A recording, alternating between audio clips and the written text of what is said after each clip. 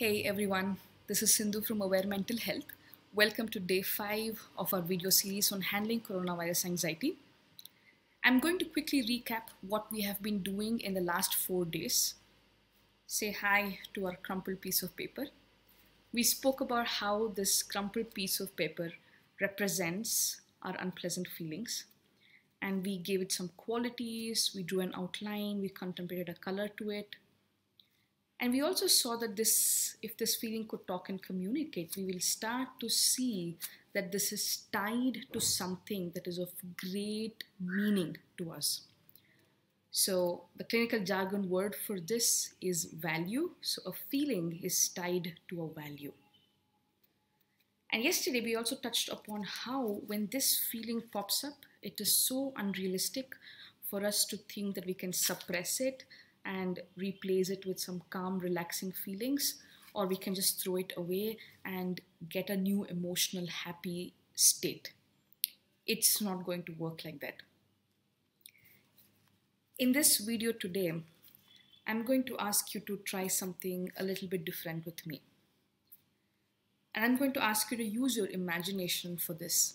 So imagine that I give you a challenge. And the challenge is you cannot throw this piece of paper away. Like there is no possible way out that you can throw this piece of paper away.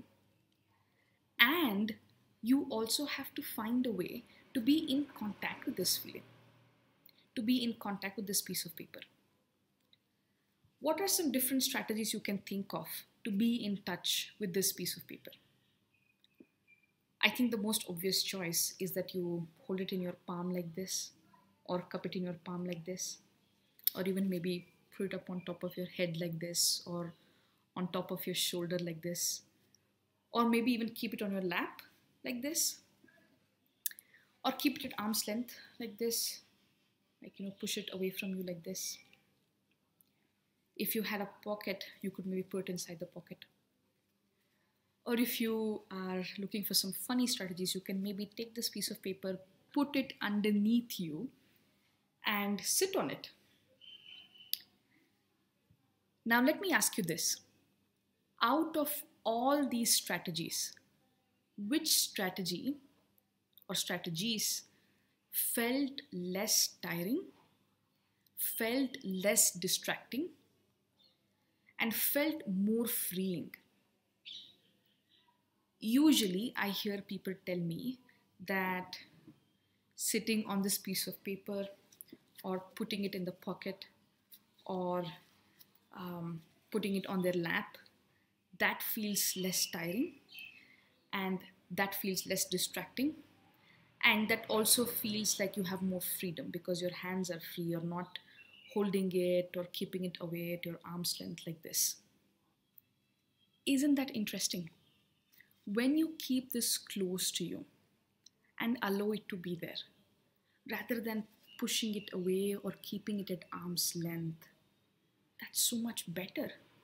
When you're holding it in your hands or pushing it away like this, it's so tiring and it takes away a lot of your effort compared to sitting on it or putting it in your pocket or putting it on your lap.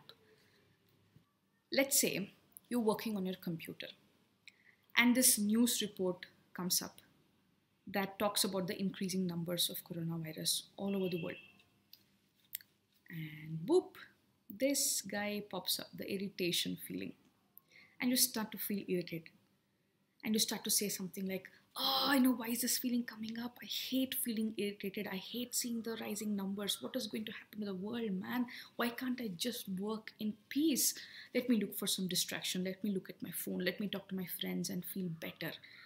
And well, yeah, it works. Like this irritation guy goes away temporarily, but he comes back again. Keeps coming back. I mean, there's no way that when you see rising numbers of coronavirus all over the world, there's no way that unpleasant feelings will not show up. I would be scamming you if I told you, go ahead and look at those numbers and feel calm and feel peaceful. But if there is a way that when this irritation comes up, you can do something like this, you can do something like putting it in your pocket and allowing yourself to feel it without it being distracting, without it being tiring, and with it being more freeing. Like you can actually go ahead and do that thing that you value a lot, which is to work productively. Wouldn't that be useful? In a nutshell, that's what this video series is all about. That there is no way that we can stop these feelings from coming up. This is normal and natural, and we got to do something with it that is less distracting and less tiring and more freeing. I promise you, tomorrow in my next video, I'm going to take you through an experiential exercise to illustrate what I mean by this. So stick with me until tomorrow. Thank you. Bye-bye.